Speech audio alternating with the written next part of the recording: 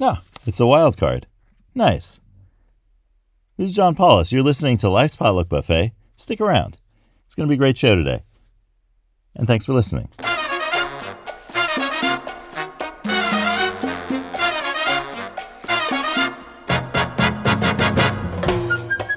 Okay, so I drew one of the 3 wild cards in the Life's Potluck Buffet card deck. And as you'll remember, there are 3 suits. There are the yellow lemons, the magenta noodles, and the blue dumplings. And the yellow lemon suit in the wild card has 3 stars. And those 3 stars correspond to the 3 Life's Potluck Buffet rules. Rule number 1, get people's names right. Rule number 2, there are no rules, i.e., be like Salvador Dali. And rule number 3 is that story you told about someone else is actually about you. Remember that one? We talked about that one a lot. And so this one is 3 stars, and that is the wild card with a bowl on it. It's got the outline of a bowl. It's blank, and it says, say what you'd like to have in this bowl. It can be anything. Now say why you chose what you did and who or what can make it appear. As I mentioned in yesterday's episode about letting the back of your mind do the work, by focusing on a task or focusing on something, that is what this wild card does. So it's kind of nice that I pulled it after I talked about the back of your mind having a full-time job. In the same way that when I was working on those chairs, refinishing them, I was letting the content of these cards percolate in the back of my mind. You can do the same thing with any of the cards.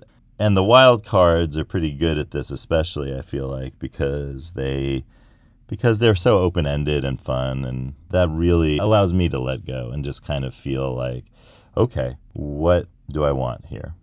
When I pulled this card, I immediately thought of, I want this bowl filled with keys, and I want those keys to be keys to safety deposit boxes.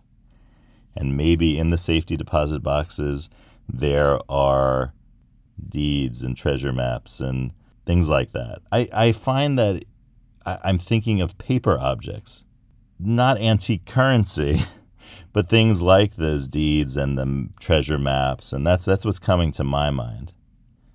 So I think there's both an element of surprise that I'm hoping for here, to be surprised by something. I'm thinking about work-related things, because these are all papers and documents. I don't think it means I need to be, go into the mortgage business or the title, work for a title company or a city's registry of deeds.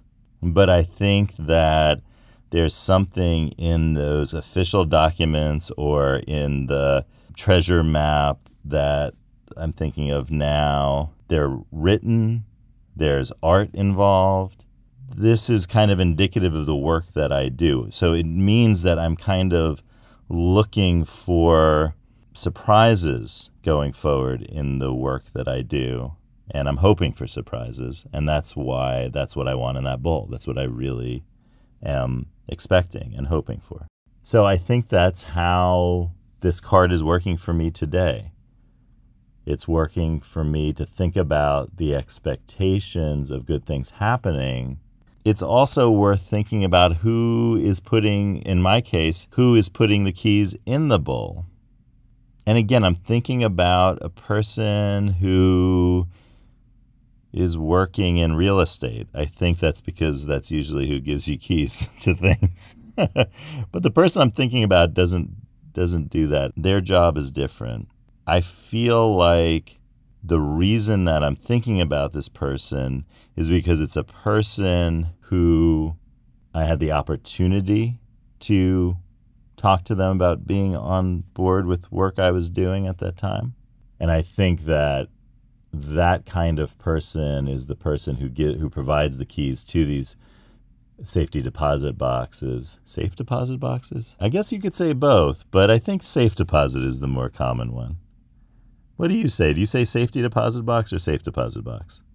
Well, nonetheless, that idea of safety safe, that makes sense to me too, right? Because these are safe investments. These are safe things that are going to be present in my life, right? So I like that. I like that fact that I went there with that. The back of my mind was doing a lot of work there. So that gives you a sense of how I looked at this card today. Give it a shot yourself. See what you come up with, what's in your bowl, and who or what can provide that and why. I think you'll learn a lot by thinking about how to start with an empty bowl and fill it up. I hope this video goes far in the world of YouTube bowl-related videos. I did a search on that just to see. So what I found was videos about bowls, the sport, kind of like bowling, but it's not bowling.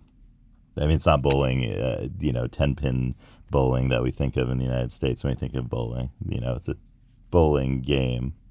I assume it's more like bocce or boule. Is that what you call it in French? Or is that bread? Oh, that's a good thing to make in your Dutch oven, by the way, is a boule. French bread. I got a Rihanna video from a Super Bowl.